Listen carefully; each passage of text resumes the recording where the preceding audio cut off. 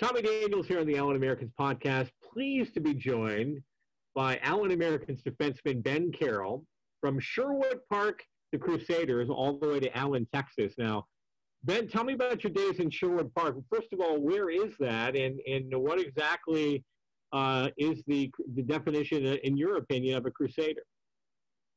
So Sherwood Park is about, I'd say 10 or 15 minutes outside of Edmonton. It's just a little suburb there. I don't actually live in Sherwood Park right now. I'm living on the south side of Edmonton. So that's kind of where I played my minor hockey. And like you said, for the Crusaders there, and a Crusader, I kind of think of the medieval times when you say that. It's kind of just maybe a warrior, a knight type of thing. So it was kind of cool to play there again. Just kind of a hometown thing was nice. So give me your thoughts on its hometown for you, on the bubble in Edmonton. It seems like everything has worked out really, really well in the NHL, and kudos to those guys. Both hubs have done extremely well with no positive test at all. Yeah, I think they're doing a really good job of that. I mean, obviously the two hubs have pretty good facilities for that, and I think they have it pretty dialed in with all their testing and what they're doing to kind of keep the players away from any possible threats. So I think they're doing a really good job, and it's nice to see, honestly, for the fans and just even for the city. It's kind of good to have that attention, and some people see the nicer parts of Edmonton now that they're showing them on TV a little bit more. So, and also too, it's got to be tough for the fans there. You got the playoffs going on in your backyard, and you can't even go to a game. You can't even see a player. You can't see McKinnon walking around the streets of Edmonton. It's got to be tough on fans, and I know everybody is waiting for the day when we can return to the arena.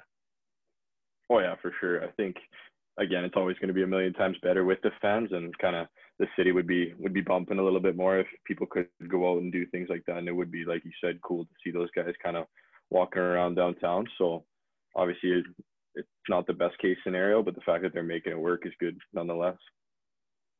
Talk about last year here in Allen for a couple games, 2 games, 2 points. That's pretty good. But yeah. As a guy that was walking in from the outside, just tell our fan base what you saw as far as talent in our room. Well, there's a ton of it. I mean, obviously you get like guys like Sheehy and the big Russian D-man. So you guys had a ton of talent in there. Yeah, Falke was there, and I mean, obviously the forwards, there was scoring deep all the way through. So it was kind of it was really good to come into a spot like that, and it was kind of nice. It was, all the guys were really good to me, and it was kind of an easy fit. So like you said, there's a ton of talent there. They got scoring throughout the forwards lineup, and Paulie and Corbs there. I knew both of those guys coming in, so that made it a little bit easier. And you had to be impressed with just the talent on the blue line last year. You look at Lancaster and Breton and Felkovsky and, you name it. We had a really, really good blue line last year, guys that could put the puck in the net. And obviously you come walking in at the end and bring some nice young excitement to our lineup. I said last year, I think it's maybe arguably the best D-core we've ever had in the 11 years of the team. Yeah, it was great. It was a really great back end. I mean, like I said, Falke, Corbett, Sadek was there too. Lancaster wasn't there when I got there. He was up with Iowa, but I've heard really good things about him. I actually lived with his roommate Lamin there, so he had some pretty good compliments to say about Les. So they, like you said, they had an unbelievable back end, and it's kind of nice again just being able to hop in with those guys. They helped me out a lot, and kind of in practices and stuff like that, let me know what was going on. So it was good. Well, here's a little nugget you threw us. I didn't know you were a roommate of Lamin. Now, one of the greatest guys we've ever had. You're such a nice kid. Give me a good Lamin story. Ooh, we didn't really get to do anything that outrageous because of COVID there. So it kind of there's nothing crazy I could tell you. I don't know. We just had he was a great dude. Like you said, he's just a really nice guy. And we had a lot of time at the house together because we couldn't really do a ton. So, but it was good to be with a guy like that. And he kind of drove me around and basically babysitted me there for a couple of weeks while I was there. So yeah, it was really nice to get in a spot with him, and he could kind of show me the ropes. Did you know that he's a really good photographer? I did. Yeah, he showed me a few of the pictures that he'd been taking He kind of said he was into that. So yeah, it's a kind of a cool thing. He is really good. I think this year his nickname, and it's definitely a run with it. It's Lamb Shots, right? It's got to be. Yeah. You think so? That or Lamb Chops too. I think that's his Twitter handle or maybe Instagram. I can't remember which one. Yep, absolutely. This is Ben Carroll. Excited to have Ben back in Allen, bring some great skill to our blue line. Marty talked about you, and I think was one of the greatest compliments, especially because he didn't know you very long, but he said you're a great character guy for the room. When you hear something like that from your coach, what does that mean? It's nice. It gives you a ton of confidence. I mean, hearing that from the guy running the bench and running the room is kind of like you said, it's just a huge compliment. So it's really nice that I did make that impression, and obviously I do try to be that type of player and that type of person as well. So that's a huge compliment for me. I appreciate that a lot.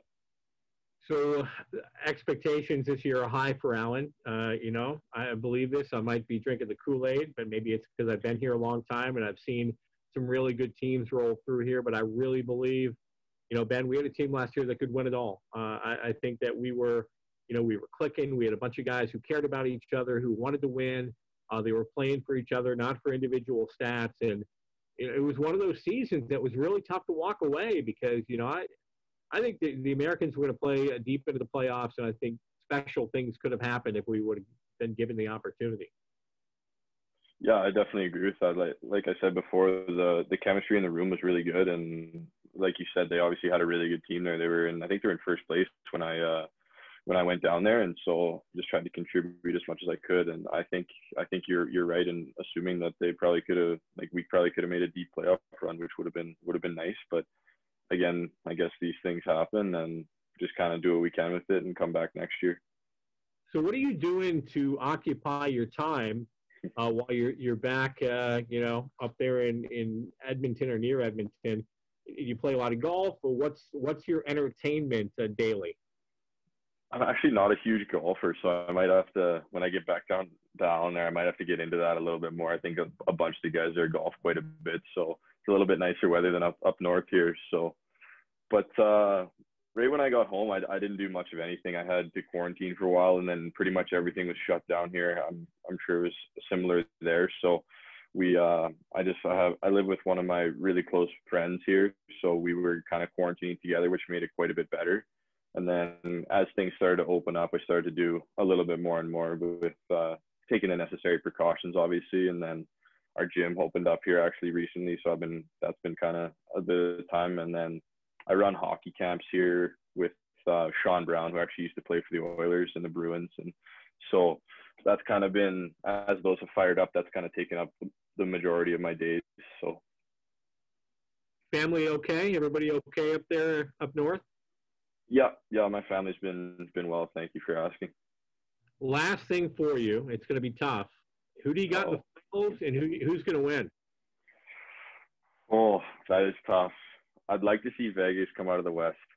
I mean, I'm cheering against the Canadian team right now, but I just kind of like the way they play. Out of the East, it's hard to say anyone but Tampa at this point. They kind of rolled over Boston there, so I think that'll be the final, and then maybe I'd like to see Vegas win it, I think. Yeah, you know what? And how about the Islanders? There not many. Yeah. Everybody said Philly, and the Islanders, when they won the previous series, maybe they got a little lucky. But Philly, who was arguably the hottest team going into the bubble, they've done a really good job against them. They have, yeah. I might have to change my answer. I got to root for the Flyers a bit because I know Carter Hart a little bit, so I think I gotta change my answer up on that one. There you go, Ben. Well, hey, great to see you, buddy. Can't wait to see you, here in November when we get things started. In the meantime, be safe and enjoy the nice, cool weather up in Edmonton. Yeah, you too, Tommy. Thank you. All right, that's Ben Carroll, the latest signing of your Allen American.